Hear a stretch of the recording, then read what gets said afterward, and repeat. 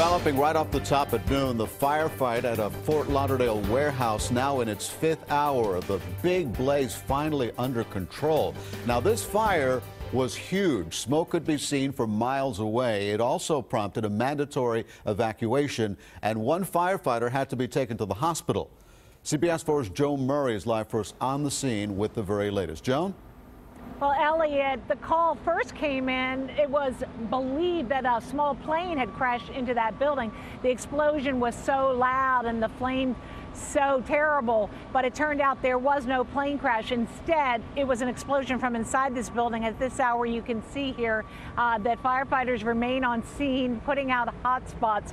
They are also trying to contain what is believed to be hazardous material from leaking out. It was a hot explosion. I just can't really describe it, as if somebody dropped a bomb on the building. Witnesses say they heard a loud explosion that saw smoke and flames shooting from Conceal International Incorporated, a custom manufacturer of specialty chemicals. It was just before 8 in the morning. No one was in the building. That's in an industrial area between Cypress Creek and McNabb Roads, west of Power Line. And I was out the back building and I saw a fireball, probably 500 to 700 feet, explode up in the air, and I assume it came out of that building. Rising smoke could be seen miles away from I-95 and east into Fort Lauderdale and Pompano Beach. Firefighters beat back the flames, attacking the fast-moving fire on the ground and from the air.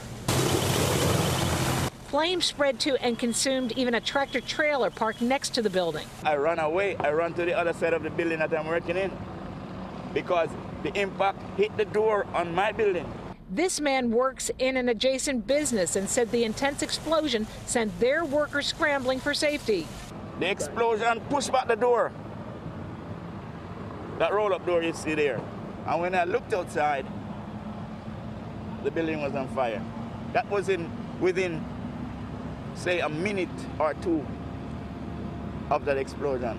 As fire spread, there were more explosions. Firefighters evacuated buildings in a 3-block radius and voluntarily evacuated businesses within 3 miles, rerouting traffic and causing early morning commuter chaos. Due to the nature of the materials that's stored in that building and the adjacent building, we have declared it a hazardous materials scene, and we currently have Broward Sheriff's Office hazmat team and Fort Lauderdale Fire Rescue's hazmat team working in the structure, just basically making sure that none of the product leaks out into the surrounding area.